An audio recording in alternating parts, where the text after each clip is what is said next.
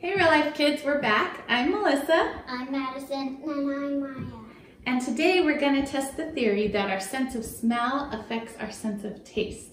So the theory states that if you can't smell, you won't be able to taste your food right. So what we're going to do is you're going to need a blindfold, something you can cover your eyes with. It could be a bandana, a piece of cloth. And then you're going to have to pinch your nose while you taste something and see if you can tell what it is when you can't smell. So make sure you don't cheat when you pinch your nose. You gotta pinch it like this, no cheating, okay? And then after you're done guessing, then you can let go and see if you can tell what it is after. So do you think you girls can do it? Yes. All right, so we're gonna try 3 different foods and see if they can help us guess what it is. So put your blindfolds on. Get them on. Can you see, Maddie? Can you see anything, Maya? Nope. Don't put your head up. You're good? No peeking. Okay, I'm gonna get the stuff. Only our friends watching knows what it is. You guys know. Don't plug your nose yet. I'll tell you when. Mom, but will we see it when we watch the video? You'll get to see it when you watch back. Okay, ready? The first thing you're gonna taste is, no peeking, no peeking. Okay, I'm gonna put it in your mouth. Plug your nose. Plug it tight, no cheating. Open up. Okay, plug your nose. No cheating, chew it up. Tell me what you think it is, Maddie. Don't unplug your nose, don't unplug it, Maya. What is it? Can you guess? You don't know what it is? Maddie, Maya, can you guess? What do you think it is? Cheddar cheese. You think it's cheddar cheese? Maddie, what do you think? You didn't have a guess, right? Okay, now unplug your nose and taste it. Can you tell what it is now? Yeah, it's some kind of cheese. Now you can tell it's cheese, right? Okay. Okay, can you leave your blindfolds on? Okay, leave them on. We're gonna try the next thing. Are you ready? The next thing they're gonna try is, okay, so plug your nose. Open up, it's on a spoon. Open up, it's on a spoon. Don't unplug. What do you think that could be? Peanut butter. What do you think, Malia? Peanut butter. How could you tell, Maddie? It's creamy. Oh, because of the texture? Could you tell by the taste or because of how it felt? Because of how it felt. Now let go of your nose. Now can you really taste it? Yes. Were you right? You were right. Okay, no taking your blindfolds off or you'll be cheating to what's next. Okay, the last thing we're gonna try is, okay, I'm just gonna give a little piece of this. Plug your nose. Keep your eyes closed. Open it. Plug it good, Maya. No unplugging until you're done guessing. What do you think it is? No unplugging until you guess. Keep your toast. Maya, no unplugging. What do you think? I think it's some type of cookie. Maddie thought it was toast. Why do you think it's toast? Because it's crunchy. It's crunchy. Okay, unplug your nose. Can you tell what it is now? A chocolate chip cookie. What do you think it is, Maddie?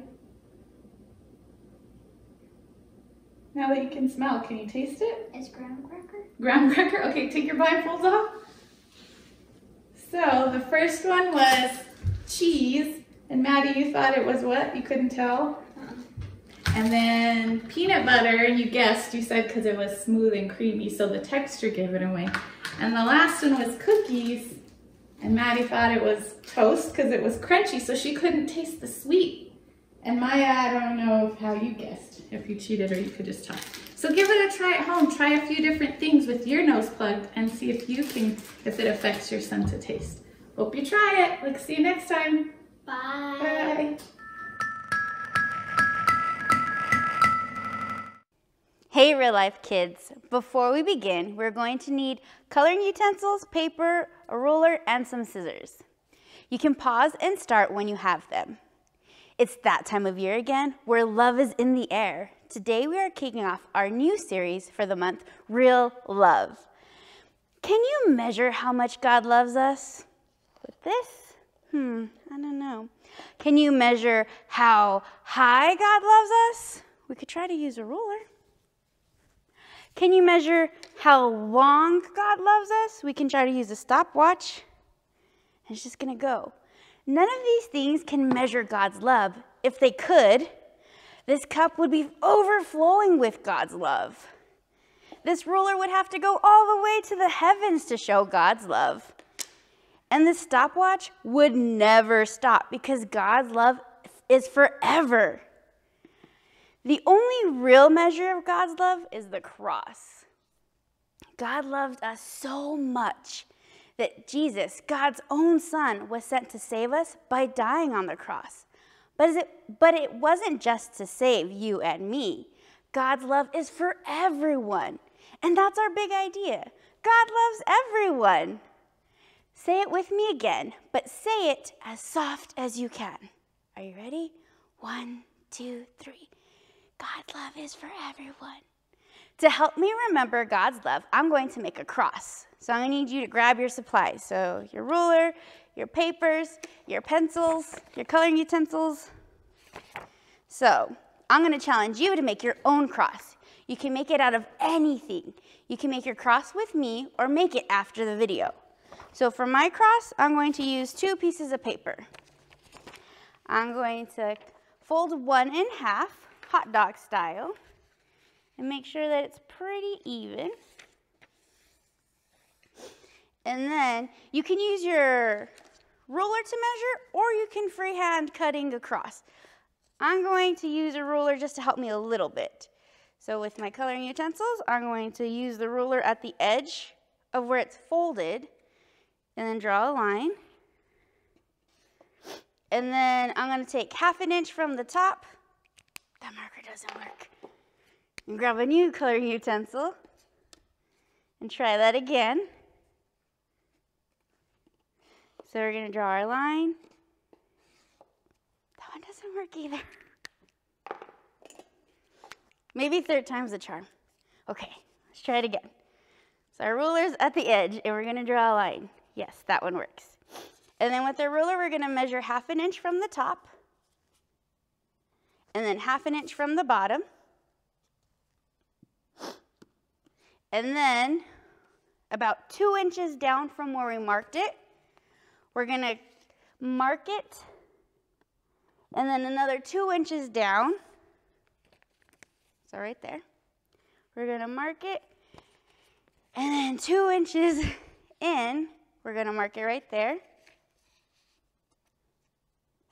And then we're going to connect our lines.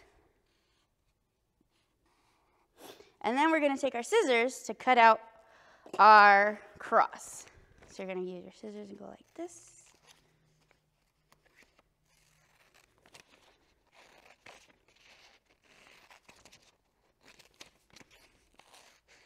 You can pause whenever you need to, or you can just follow along with me and do it later when you have more time. So after you cut it out, you can either have this cross and you can color it, or you can color another piece of paper. So I'm just going to scribble some colors. And then you can glue it or tape the cross from here over this cross. And then my finished cross can look like this. And that's our cross to help us remember how much God loves us. So my finished product, when I did it, looks like this. It came out so well. I bet yours is amazing. Here at Real Life Church, we would love to see it. So can you take a picture of it and send it over? You can send it to cindy@getreallife.org. This cross makes a great reminder for our big idea. God loves everyone. Do you hear that?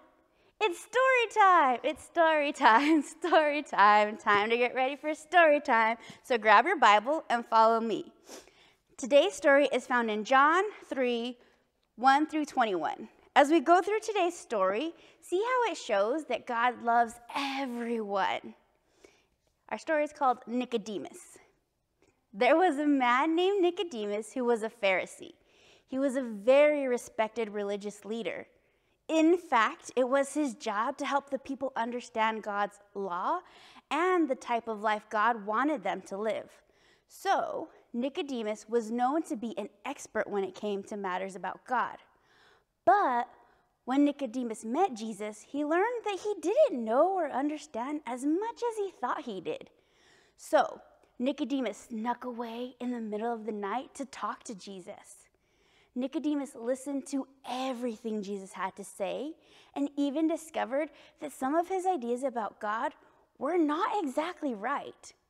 Jesus told Nicodemus, "For this is how God loved the world. He gave his one and only Son, so that whoever believes in him will not perish but have eternal life." God sent his Son into the world not to judge the world, but to save the world through him. That evening, Nicodemus learned just how much God loved the whole world. Because of this love, God had a plan to save the world through Jesus. That night, Nicodemus started to follow Jesus because he learned God loves everyone, including a Pharisee like him. And God still loves everyone today.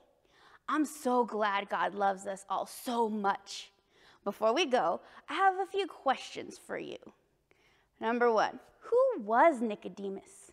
Do you remember? He was a Pharisee, a respected religious leader. Number 2, when did Nicodemus go to Jesus? Nicodemus snuck away in the middle of the night. Number 3, what did Nicodemus learn when he talked to Jesus? He learned just how much God loved the whole world. And the last one, what did Jesus say to Nicodemus that showed him how much God loves everyone? Jesus told Nicodemus, "For this is how God loved the world. He gave his one and only Son, so that everyone who believes in him will not perish, but have eternal life." God sent his Son into the world not to judge the world, but to save the world through him. That's a great Bible verse to memorize. I have another challenge for you. I challenge you to memorize that verse. Send a video to cindy@getreallife.org of you saying the verse by memory. Memorizing the verse and the cross we made earlier are great ways to remember God's love. But another way is to read the Bible. So this week, I want you and your family to read the whole story found in John 3:1-21. Talking to God is also a way to feel God's love. So let's talk to God. So you can talk to him with me, or you can talk to him on your own. Are you ready? Let's get our prayer hands ready. Warm them up. You can say, "Dear God, thank you for this day, and thank you for loving us so much that you would send your Son for us. Thank you for reminding me through this story, and please help me to remember every day just how much you love me and everyone.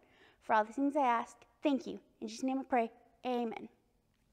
That's it for today. I hope you guys had a blast, and I'll see you next time.